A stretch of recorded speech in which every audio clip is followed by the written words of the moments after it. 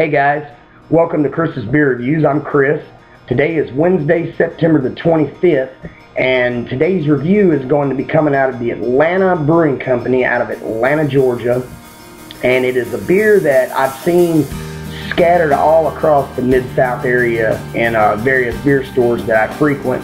When I got off work today, I decided I was going to stop off at the beer store with actually nothing in mind. But this one caught my attention pretty much as soon as I opened up the beer case and saw it inside. And I thought, why not? I'll pick it up, take it home, try it out, and give it a little review on it. So anyway, like I said, it's coming out of the Atlanta Brewing Company, and it is their Red Brick Hop Lanta IPA. I checked this out on Beer Advocate, and Beer Advocate I think gave it a score of 84, which is not something, you know, to really write home about, but it's not a bad score. So anyway, also I think it said it had an ABV of 6.2%, which is pretty much about right where I like my beers as far as the alcohol content. And I think, let me check it. I'm not for sure about the IBUs. Let's see what they said. It has, like I said, 6.2% alcohol by volume, and it has 61 IBUs.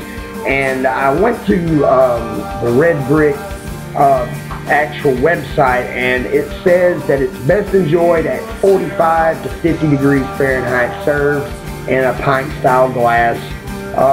Availability is in 12-ounce bottles and also in draft.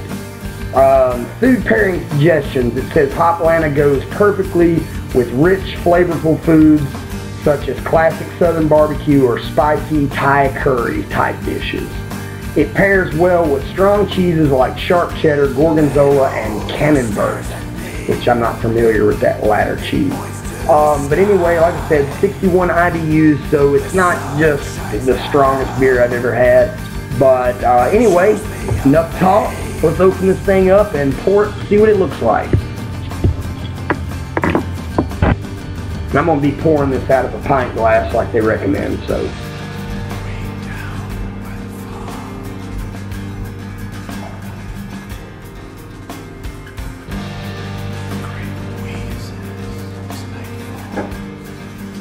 Okay. Didn't pour just a ridiculously large head. Good two finger head, kind of off-white color as far as the head goes. Kind of a mid-dark, kind of amber color, kind of a golden amber. Quite a bit of carbonation bubbles coming up from the bottom. Looks like a pretty beautiful beer. It's poured, I guess you could say, as far as my opinion, it poured perfect. Perfect size head, medium head retention. Like I said, beautiful beer. Let's put a nose on it and see what it smells like. Oh yeah. I'm getting huge citrus notes right from the start. Very, very citrusy. Little pine, a little caramel. Very, very hoppy as far as the aroma. Very hoppy. It's reduced down to about a one-finger head. Like I said, it's not the greatest head retention, but semi decent. Still lots of carbonation bubbles rising. Very, very delicious as far as the smell goes. Like I said, it's a lot of citrus, a lot of pine. I can't tell about the malt. I can't remember what they said the type of malts they use. I think they said they use Vienna style malts. I could be wrong, so don't quote me on that. But yeah, it's beautiful, beautiful aroma. Let's get a taste of it. See what it tastes like.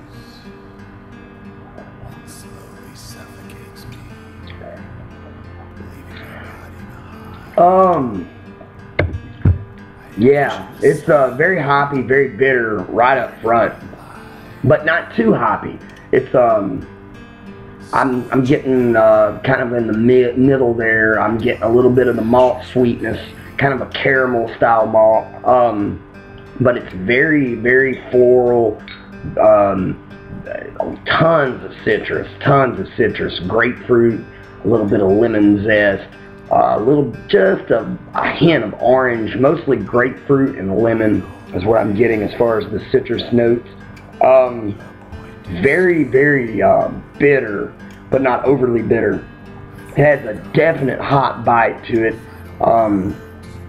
Beautiful, beautiful, delicious tasting beer. Not the best IPA that I've ever had, but it's definitely delicious. I would recommend this. Let me get another drink.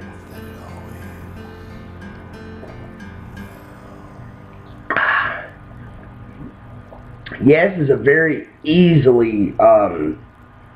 very easy drinking, very drinkable India Pale Ale. Like I said, a very, not overly strong, but a very strong hot bite right at the start. Kind of diminishes into a little bit of the malty sweetness. It's very dry, very sticky on the palate. I'm getting a lot of the hop oils. It's leaving kind of a little bit of an oily film on the palate. It's very dry. They said that this was a dry hopped beer, which is usually a pretty good thing. But yeah, the finish, it starts off with a very hoppy, citrus, piney bite, fades into kind of a sweet caramel, malty taste midway down, and then it kind of finishes off again with the hot bite. So it's a very well balanced. Guys, I highly recommend this one. This is one of the better IPAs I've had in a while. I was kind of skeptical because, you know, it being called Red Brick, but yet it's brewed in the Atlanta Brewing Company. I don't know. It almost sounded like a really, I don't know, something that InBev would have their hand in. I don't know if InBev is involved with Atlanta Brewing Company, but I don't care at this point because this is a very delicious IPA. Like I said, I highly recommend it. If you guys see this beer, Red Brick Hop Lanta India Style Pale Ale, pick it up, guys. Very delicious. I would say that would be kind of a mid-grade IPA, something that a beginner, you know, as far as someone that is just starting out with craft beer, someone that's not really hip to the really, really strong bitter type ales, I would recommend that one to them because it's kind of in the middle. It's got a bite, it's got a kick, but it's not too powerful, not too strong. So yeah, it's a very well-rounded, very balanced beer. Recommend it. I'm gonna have one last chug, guys, and then I'm gonna take off for the day. It's hump day, so everyone enjoy it. We're nearing the weekend, so like I said before many times, drink safe, drink responsible. Have a great rest of the week. Cheers, guys.